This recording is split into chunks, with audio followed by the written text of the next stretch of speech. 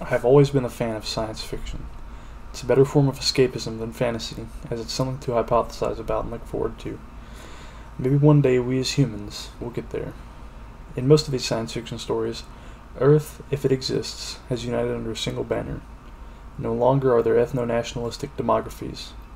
Instead, we are collectively labeled as humans.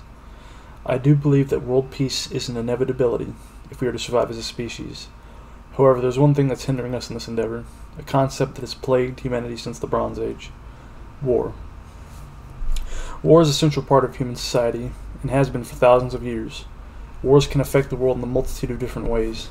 They can subject innocent bystanders to the horrors of human cruelty, damage the earth beyond recognition, topple dictators, convert populaces, keep people in check, and even in the name of freedom.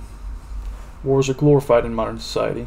Throughout human history, there have been games dedicated to war, books, movies, songs, and TV shows.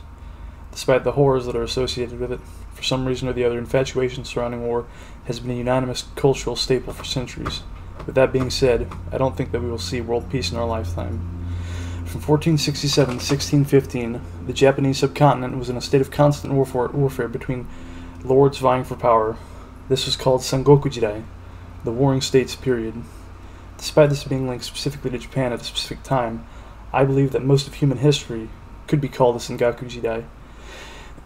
It may be because I relate more to the realist school of thought within international relations, but ask yourself this: what separates a world leader or a parliament from a warlord? Sure, the modern world is full of checks and balances. The nations of the world don't have the freedoms that they once had to colonize or wage war at their own discretion. What's stopping them, though? The world is changing at a very rapid pace, and the United Nations cannot change with it. Imagine the world in a few years. What if Putin's regime is toppled by some kind of populist movement in Russia due to the catastrophic invasion of Ukraine? Can Russia survive another decade like the 1990s?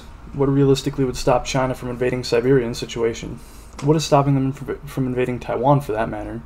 Or India?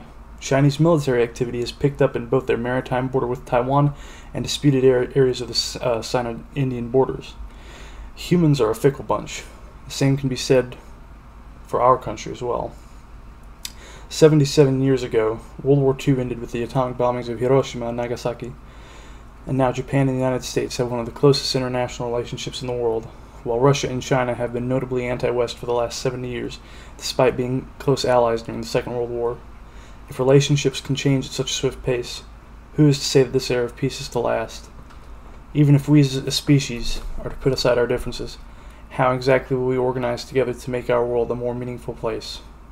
Will the nations of the world form some kind of superstate version of the United Nations? Only time will tell.